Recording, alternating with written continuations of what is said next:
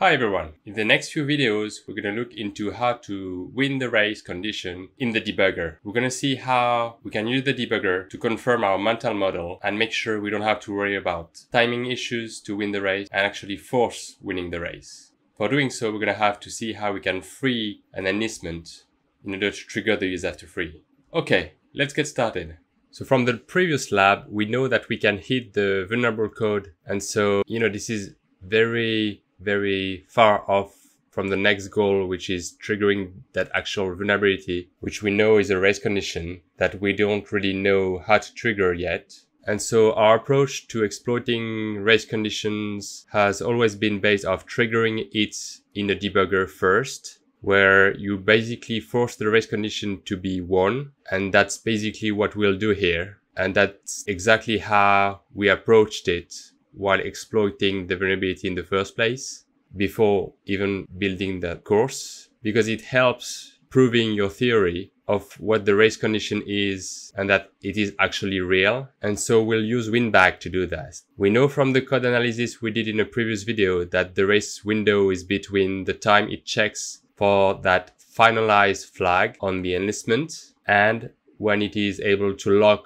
the resource manager mutex. And so basically what you can do is you can single step inside of the variable function named TM recover resource manager that we were previously looking at until you know you are inside of the loop. And then you can basically step until the point that the finalized flag will have been checked. And so once that code is passed, then you can patch out the code that you would normally call for the KE wait for single object function to lock the resource manager mutex. And so instead you can patch the instructions with an infinite loop, and basically it will never lock the resource manager, and you can do whatever you want on a different processor to try to free the enlistment and do whatever to prove that this is the actual race problem. And the naive way to do that is just to try to free all of the enlistments, because at first you don't necessarily know from userland which enlistment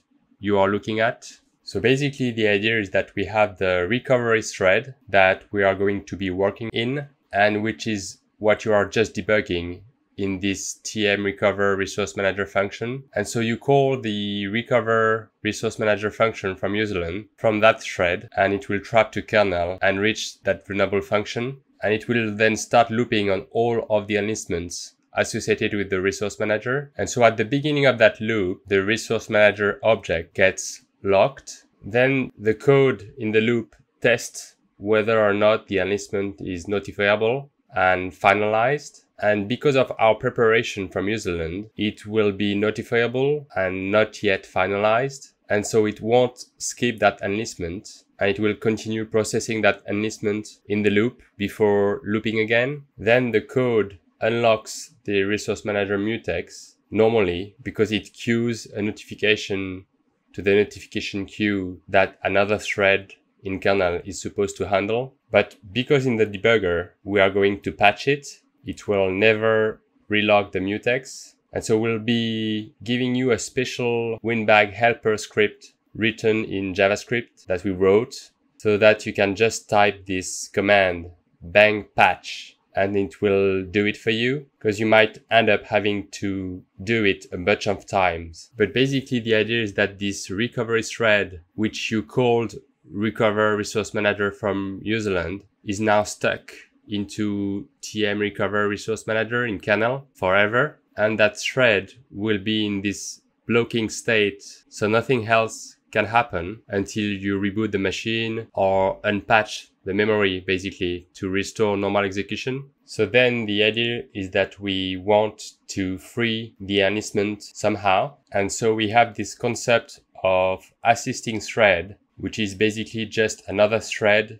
on a different CPU core. And in the lab code, this assisting thread will just be waiting for you to press enter. And when you do it, it will try to commit all of the enlistments and close the handles of all the enlistments too. And so in kernel, it should free the enlistments, and you will end up having this case where you now have freed the enlistments and the vulnerable code is still waiting in that stuck mode, but it's still holding a pointer to one of the enlistments. And then basically once you are sure that the enlistment is freed and you get confirmation from the console that it has happened, you can just break back inside of WinDbg and type the bang unpatch command, which we also provide. And then it will basically remove the infinite loop and put the mutex code back. And when you continue execution in the debugger, the recover thread will continue executing in the vulnerable function, and it will definitely trigger the use after free,